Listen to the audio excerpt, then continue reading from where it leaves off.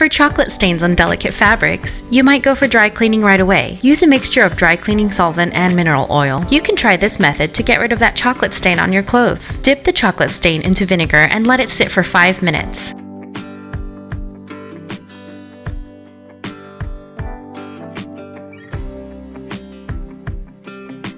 Make sure to use white vinegar, which is colorless as it won't affect the color of your clothing. If you've got a tough stain, one that is darker or older, then let the vinegar sit on the stain for 10 to 15 minutes. Here's a tip. In absence of vinegar, you can use lemon juice, hydrogen peroxide, or baking soda. If you wish to use baking soda, mix 2 parts baking soda with 1 part water to form a paste.